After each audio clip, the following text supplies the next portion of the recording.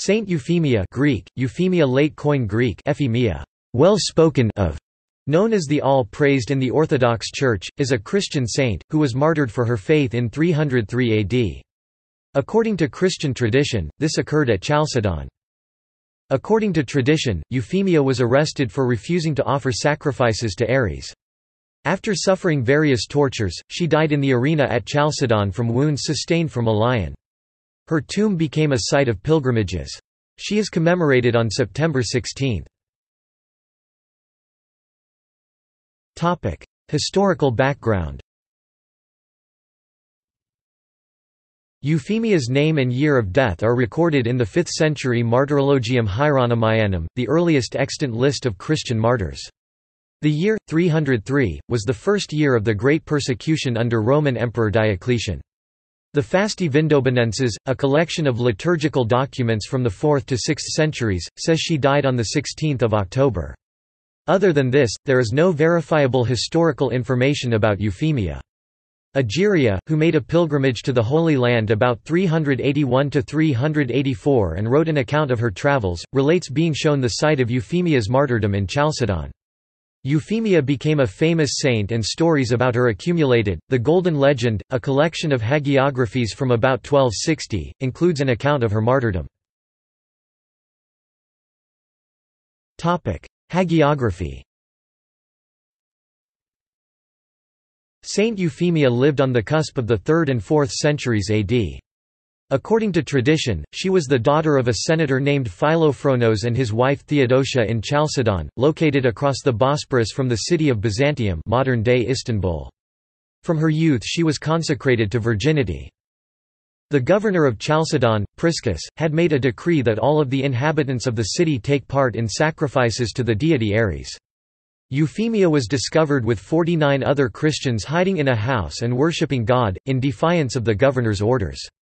Because of their refusal to sacrifice, they were tortured for a number of days, and then, all but Euphemia, sent to the emperor for trial.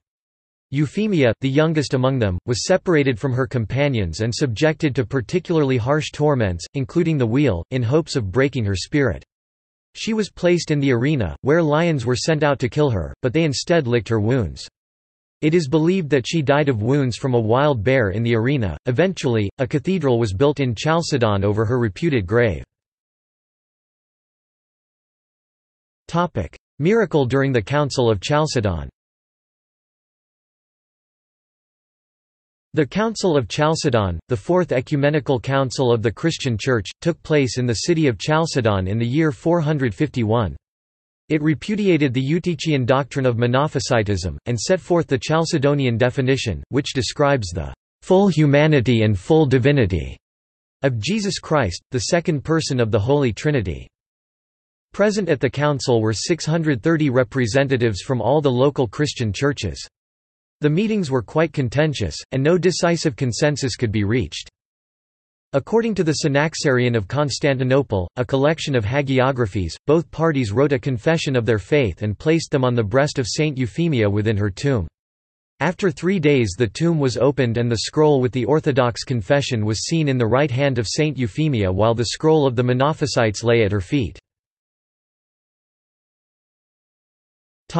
Relics.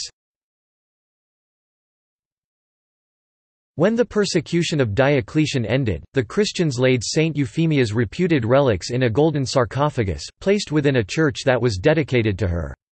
Her relics attracted crowds of pilgrims for centuries. Around the year 620, in the wake of the conquest of Chalcedon by the Persians under Khosrau I in the year 617, the relics of Saint Euphemia were transferred to a new church in Constantinople. There, during the persecutions of the iconoclasts, her reliquary was said to have been thrown into the sea, from which it was recovered by the ship-owning brothers Sergios and Serganos, who belonged to the Orthodox party, and who gave it over to the local bishop who hid them in a secret crypt. The relics were afterwards taken to the island of Lemnos, and in 796 they were returned to Constantinople. The majority of her relics are still in the Patriarchal Church of St. George, in Istanbul. Feast days. The primary feast day of Saint Euphemia, celebrated by both Eastern and Western Christians, is September 16 in commemoration of her martyrdom.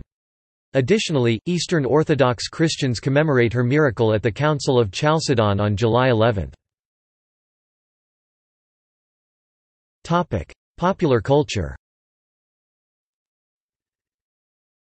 Saint Euphemia is a widely venerated saint among all Eastern Orthodox Christians, not only for her virginity and martyrdom, but also for her strengthening of the Orthodox faith, and her feast days are celebrated with special solemnity.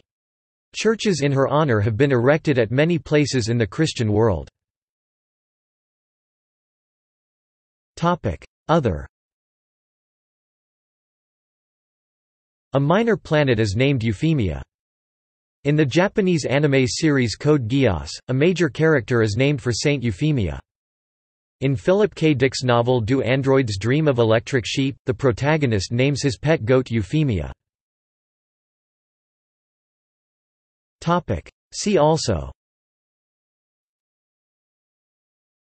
Church of Saint Euphemia, Rovine, Kemal Ataturk Lisesi, former College Saint Euphemia in Kadikoy, Istanbul.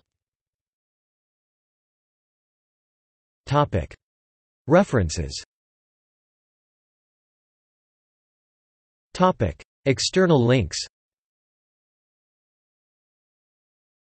Great Martyr Euphemia, the all-praised Orthodox icon and Synaxarion, September 16 feast. Miracle of the Great Martyr Euphemia, the all-praised at Chalcedon, July 11 feast.